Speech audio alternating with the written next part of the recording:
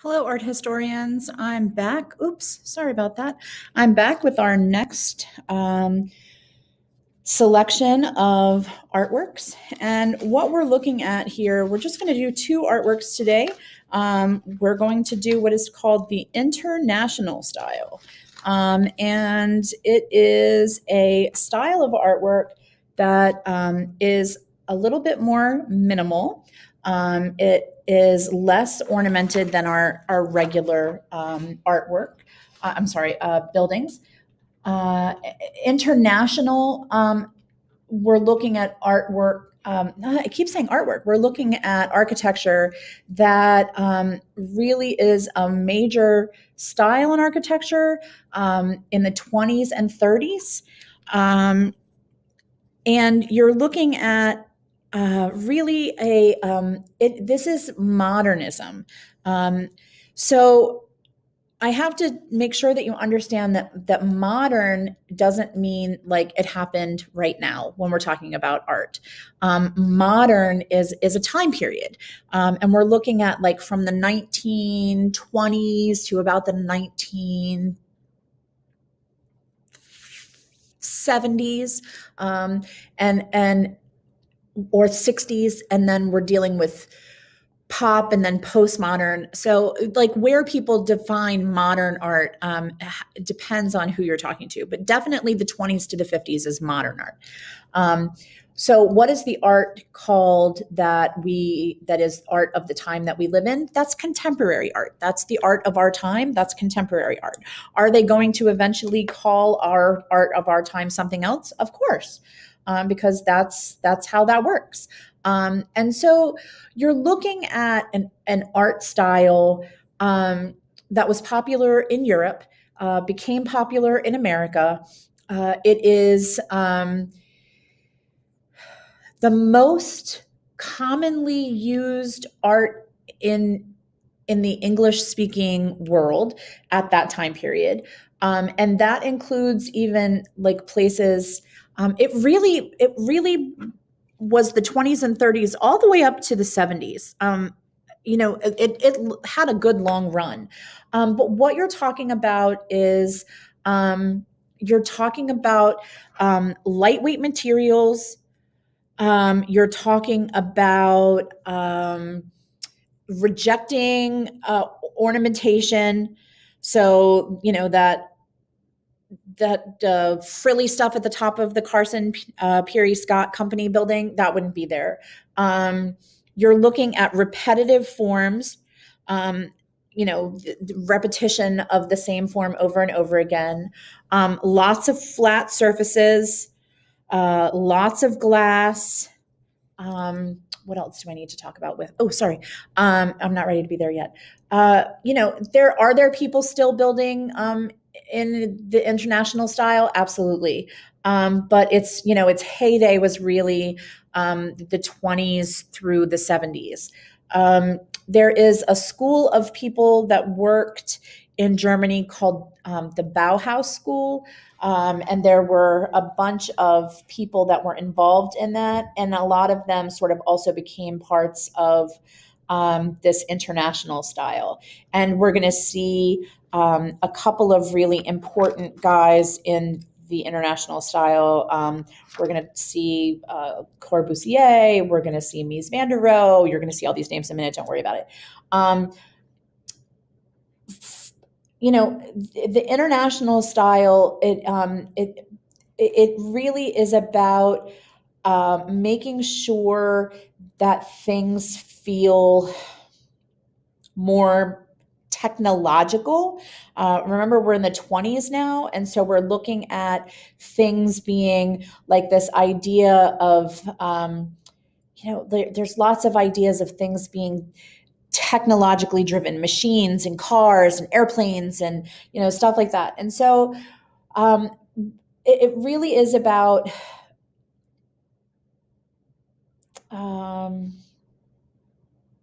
absolutely just being more simplified. Absolutely simplified. And even in your materials. Okay, so that's international style. So let's talk about what our first building. Okay, let's look at our first little guy here. Here we go. This is Villa Savoy. That's the name of the house.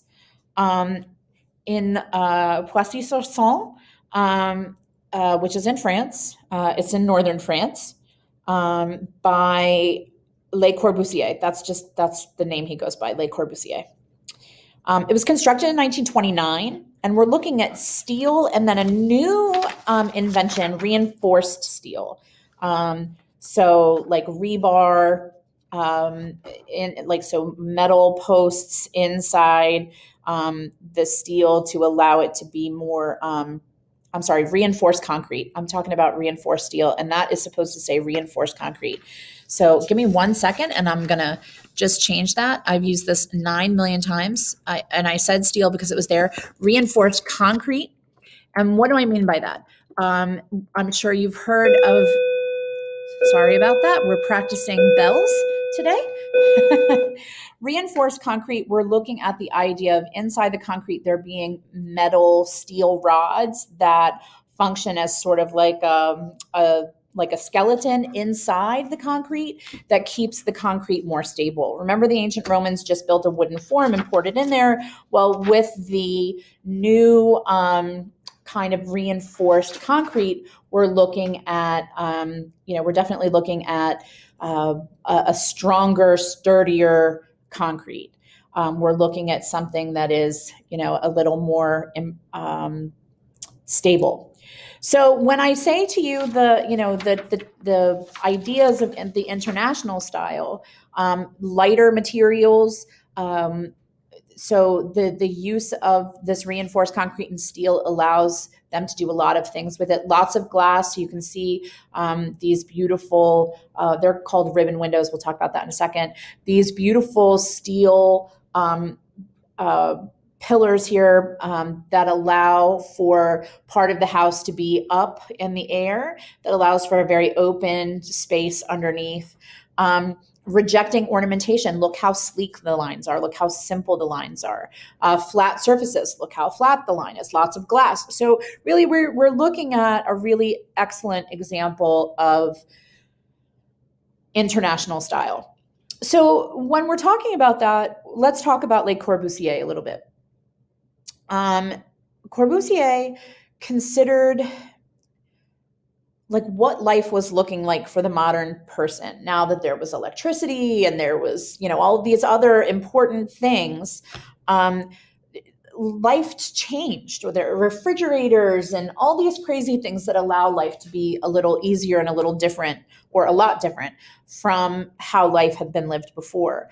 And he believed that architecture had a role in adapting to what he saw as the new machine age. And he was a key believer in the idea that form, what it looks like, has to meet up with its function. But he also believed that houses, the function of a house, changed with this modern age. He was a big fan of race cars and airplanes and factories. He liked things that were efficient. And so in looking at this, what you kind of get the idea of is one of the most important lines Corbusier ever said was, "The house should be a machine for living in." And so that is what you see here with Villa Savoy. The beauty in it is that it meets up with the new way of living. He believed that beauty is present in the modern and the ancient, but they come from the same sort of place, which is like a simplicity.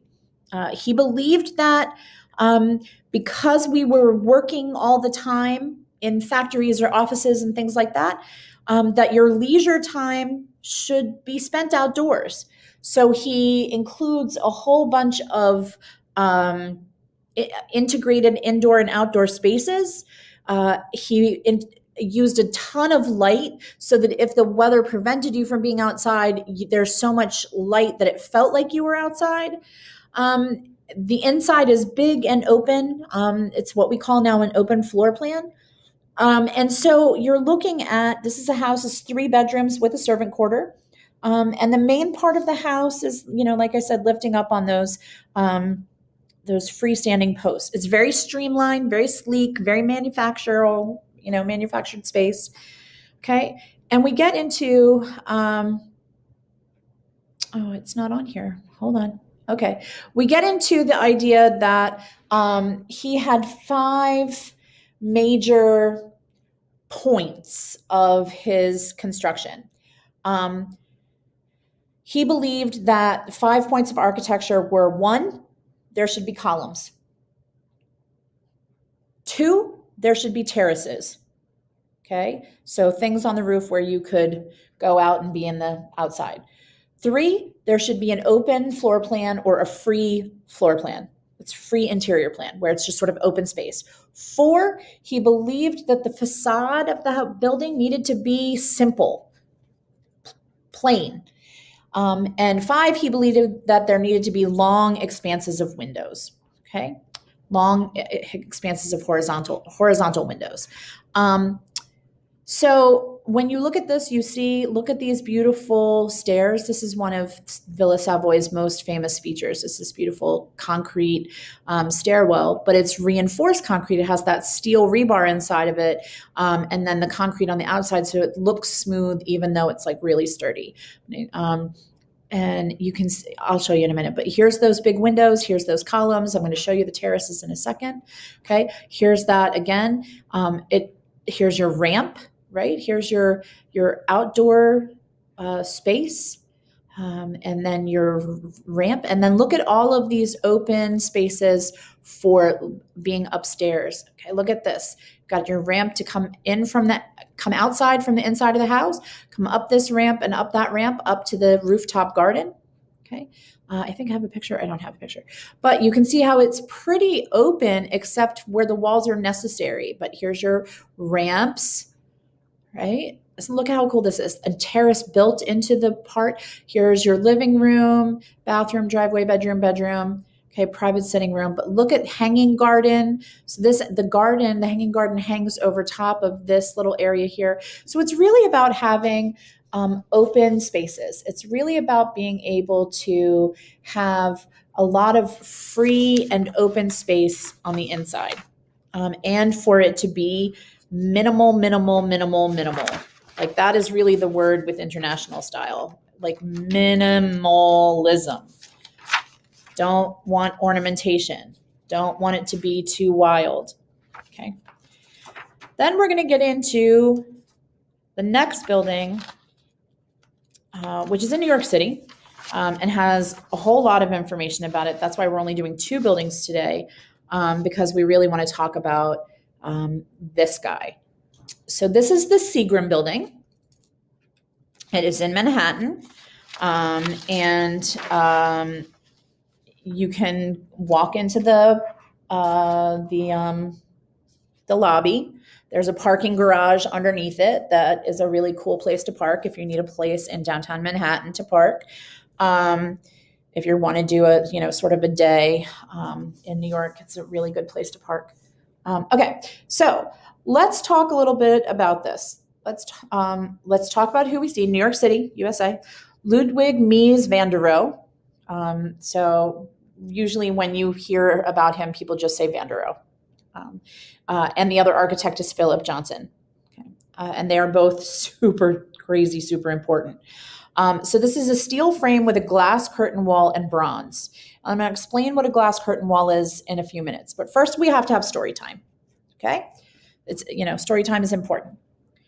All right. So in 1932, Philip Johnson opened an exhibit called Modern Architecture, the International Exhibition at the MoMA, the Metropolitan Museum of Modern Art, which had just recently opened. I think it opened in 31.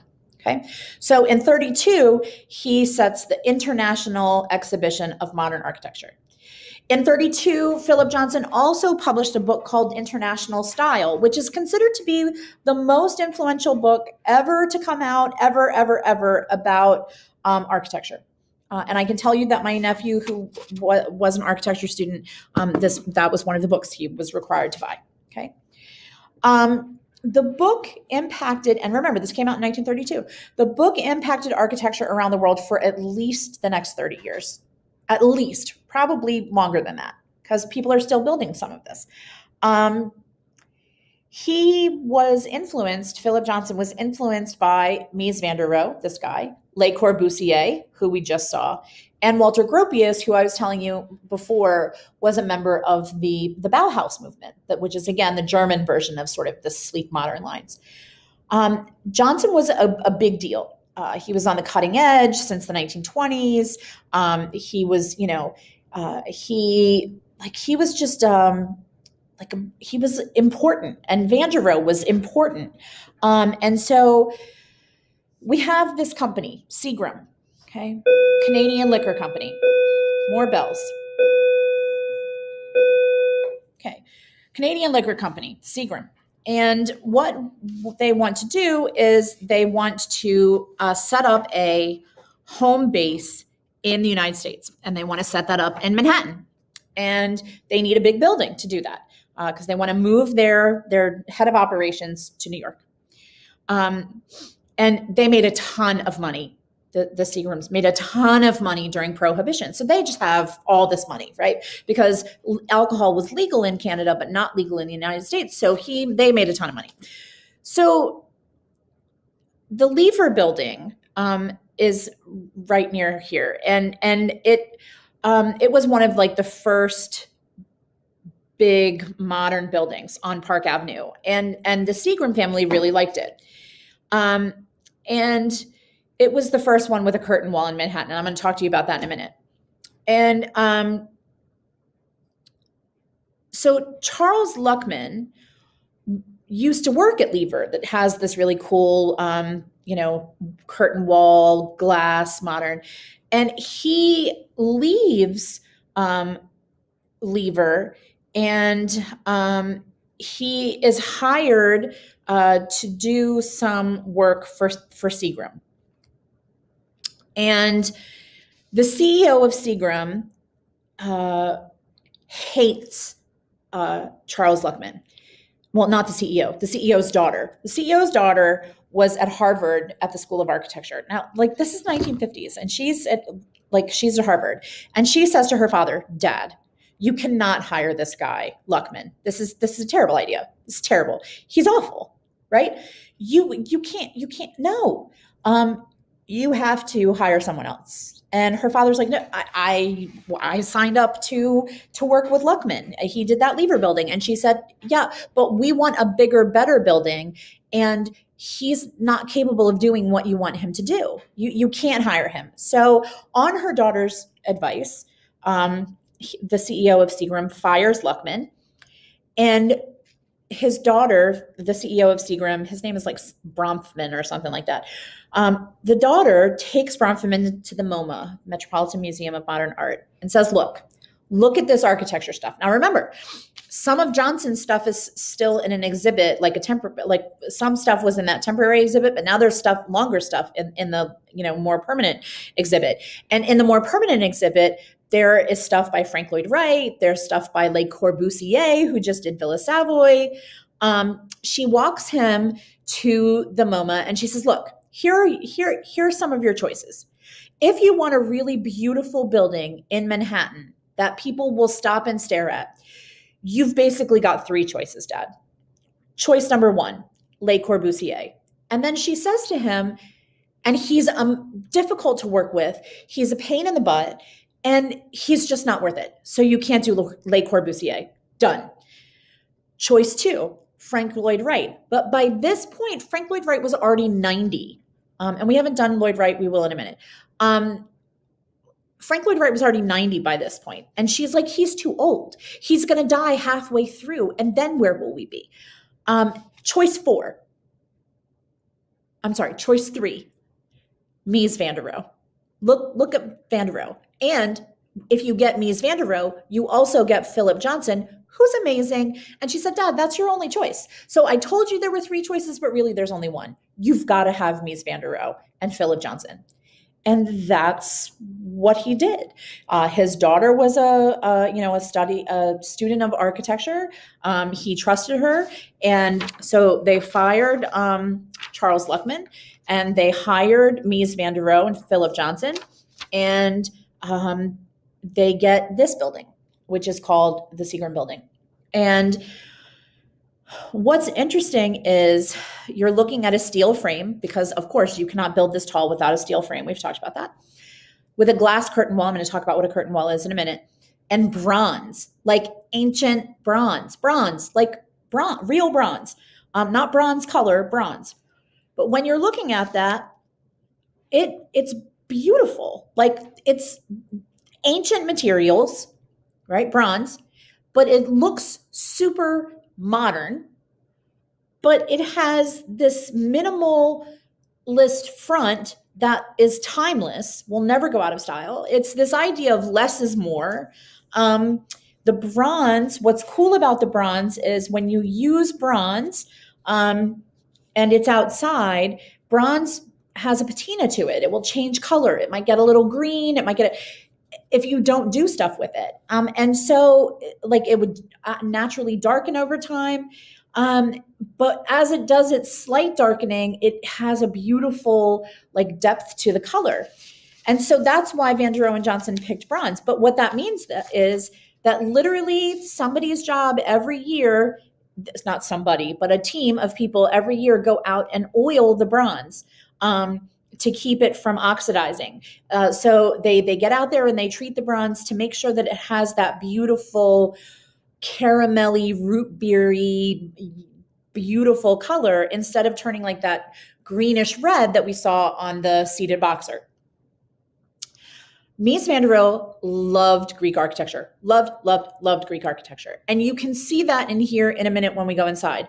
But you can also see, before we see all of, like when we're looking at the outside, look at the symmetry, look at the like classical proportions. It doesn't feel like it's too tall. It doesn't feel like it's too wide. It doesn't feel like the windows are out of proportion with the building.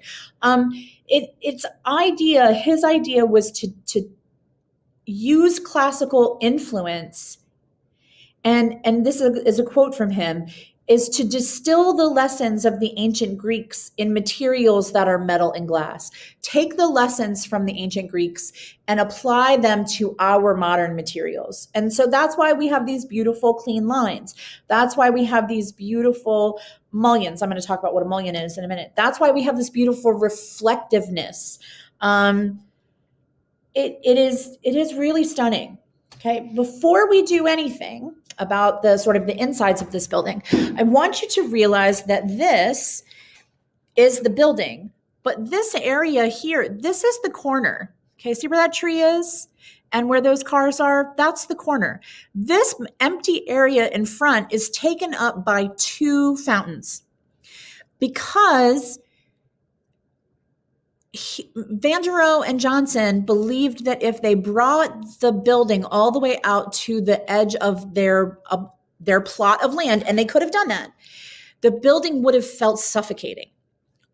They chose to give up this big open space in the center so that it could act as a piazza, a plaza, a place for gathering. And it is a place for gathering. The edges of the fountain are raised. You can sit on them. People sit there and eat their lunches. The fountains are decorated every Christmas with really cute Christmas decorations. It is an open space. It's also, by not bringing it all the way out to the street, it keeps it from feeling like you're in a canyon, right? And the third thing is, right across the street from this building is one of the older buildings in New York City. That is the here. Let me. This is right across the street, and so what we're doing is we're standing at the door to the Seagram Building, looking across the street, and across the street is the tennis club, and it is this old, beautiful Italianate palazzo, like a palace. And he realized that if he took the building out to this far edge, it would drown this building. And remember, this is a guy that loved Greek and Roman architecture. Look at all of these columns and arches, and this is what he loves. And so there's no way he is going to build something that will then suffocate this building across the street. And so what he does when he builds his building is he has this palazzo, right? That big open space, and he has columns. There are some columns. And then the whole inside of the lobby is covered in Roman travertine marble, the same kind of marble roughly that is on this building. So he takes into consideration the building across the street.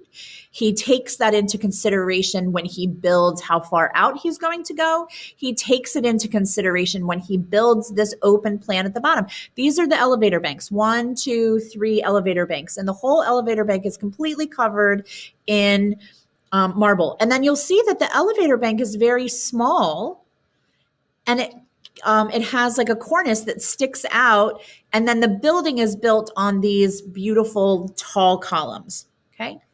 Now let's talk about some other language that I used. Mullions. Mullions are these lines on windows, and these mullions give you, this is so great, an uninterrupted line from the very first beginning of the mullion all the way up to the top of the, all the way up to the top of the building. Okay. So these are called mullions, those big long lines. And those uninterrupted mullions give you this wonderful sense of height and proportion.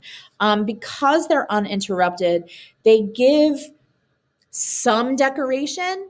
By the way, they are completely decorative. They do not function at all in any kind of like construction purpose. There's not a need for them. They don't have to be there. But what it does is it gives it that line that brings your eye up. It gives you these wonderful ideas of depth and shadow, because as the sun moves, you get shadow on some of the windows and some of not the windows. And then because the outside is bronze, they went with these slightly yellowed windows that keep the sun from coming in too brightly and being really annoying. And so, here we go back to our, there's that really beautiful fountain here, these fountains that sit here, this big open area, the windows, and then you can see the columns. Those are those steel beams, okay? You can see it here, you can see it here. This is the steel skeleton of the building. So let's go to the floor plan. So you can see this is the plaza out front, fountain. Okay. And then you can see the big pillars, the big steel columns that are the base of the building. And so you can see that the front is even a little smaller than the back, right? It comes out. But each of these big squares is one of the big giant steel beams that is the skeleton of the building. So what is a curtain wall? So a curtain wall is, and I don't know why I don't have a picture of it. I did have one, but I think when we transferred everything over to Google Slides, it didn't quite come in right. A curtain wall is now since it's not in here, I'm going to do something I never do, which is I'm going to go over here and I'm going to type in curtain wall system. And I want you to see how they build these buildings. Okay. So go to images. Let me get a good one here. All right. So you build with your big steel beams, right? And then you're outside of your building, the glass part of your building, here we go. Here's a good one.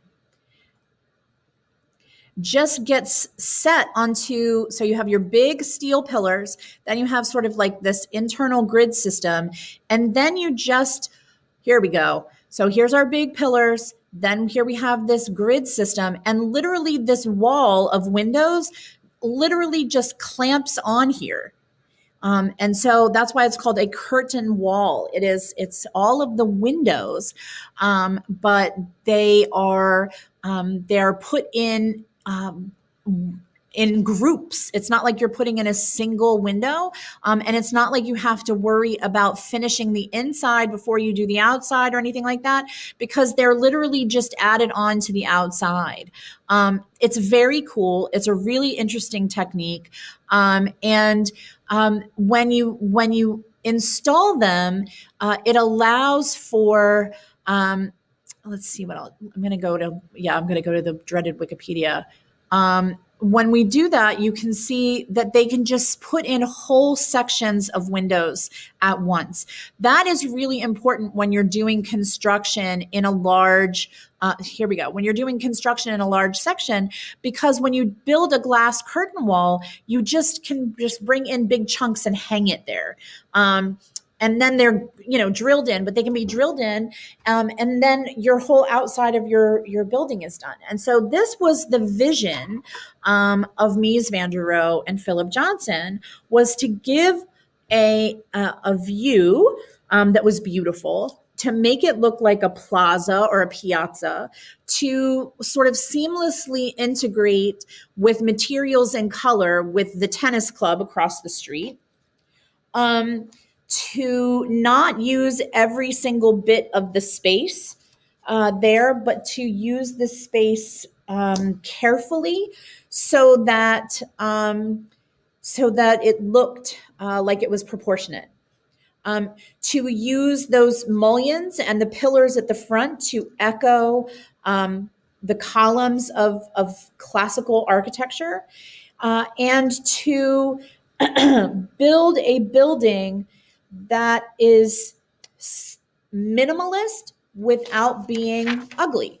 And that is what he does here. He being Mies van der Rohe, I should say they, because also Philip Johnson. But this is the international style, and this is, I think, one of the best examples of it. In its ability to know where it's being built, its ability to blend in with its surroundings, with the thought that even though we could come all the way out to this sidewalk, we're not going to do that because that's not what is needed right here on this space, and to really make something that, look how old that looks, right? But it goes with this, which is very new. And they're beautiful together. If you ever have the opportunity to go and see them, I highly recommend it. That even if you just drive by the Seagram building, it's beautiful. And so that's international style. Next time we're doing a whole bunch of different things. But I wanted to get, our couple of our big buildings in here. And I'll see you again next time. Have a good day and see you soon.